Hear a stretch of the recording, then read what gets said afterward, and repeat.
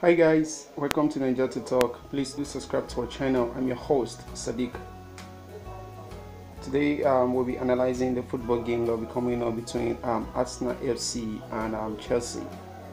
This is a very derby game, for the London rivals. This game will be played, on the 19th of January 2019 at exactly 6:30 p.m. Nigerian time. That is around 5:30 p.m. United Kingdom time. As you can know from the last game, Arsenal lose away from home, to West Ham United 1-0. That was a very sad game for the Gunners, as they were without their main player, Mesut Ozil, in that encounter.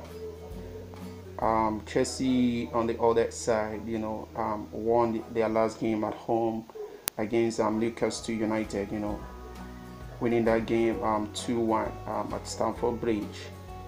That's gonna give them a lot of confidence and boost, coming into this game, away from home, traveling to the Emirates Stadium to, take on an Arsenal.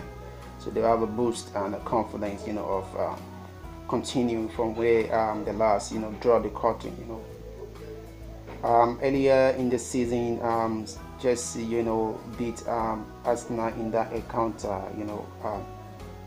so this the returning leg, the second season of the second half of the season, and this is another meeting between the two teams.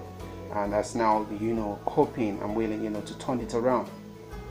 Will Emery, bring Mesut Ozil in this particular game? We'll see the features, to know and to decide what he's going to do in this very encounter.